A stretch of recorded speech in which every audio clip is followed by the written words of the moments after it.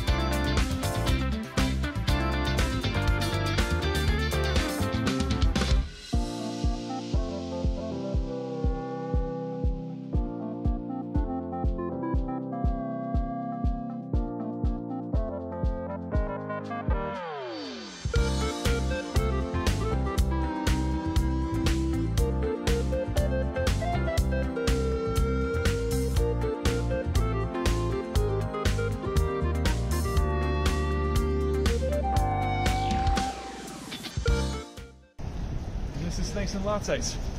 Let's go inside.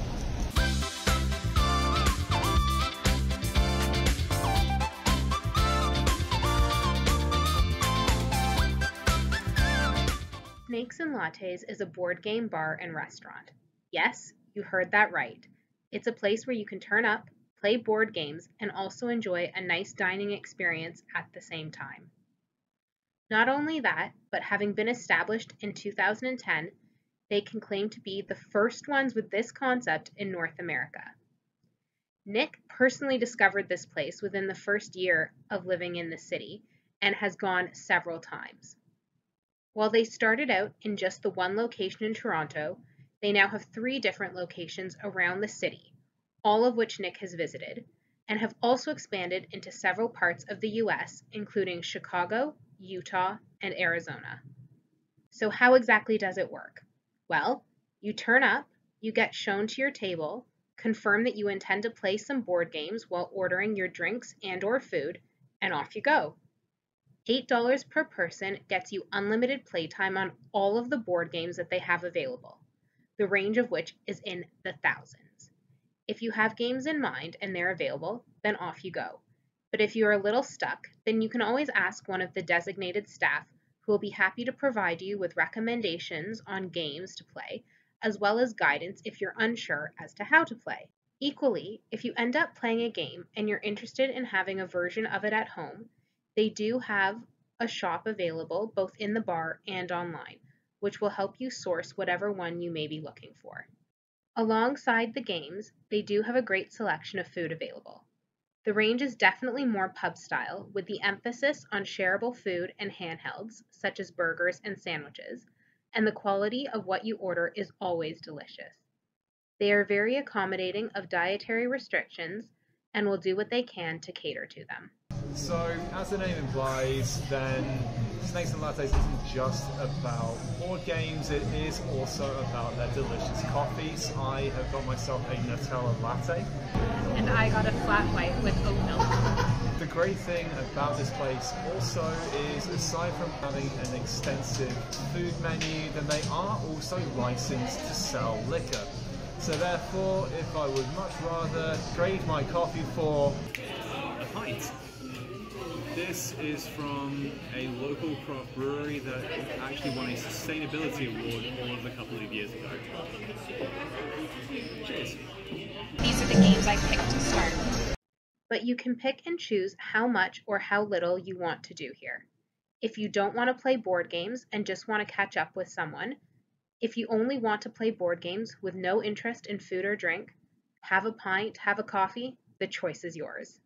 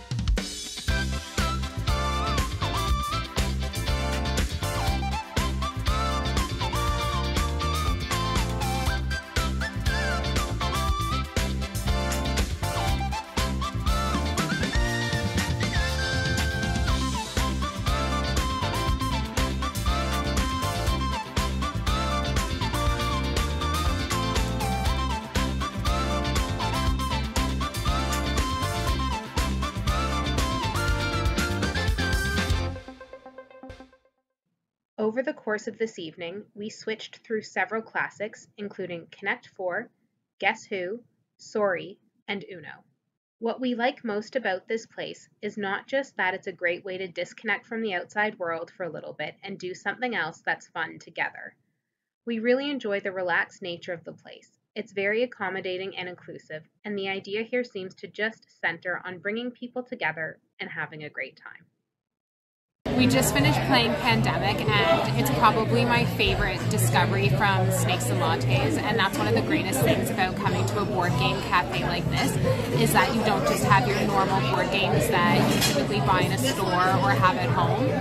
And it's definitely one of Nick's and my favorite games to play here. It's one where you play it like in conjunction with your teammates, and we're constantly learning about it because their rules are so complicated that we always forget what the rules are and have to refresh ourselves each time. But it's definitely one of our favorites, and we come back to play again and again. We're pretty tired. It's a weekday and we have to get up for work tomorrow, so until the next time, take care. And keep smiling.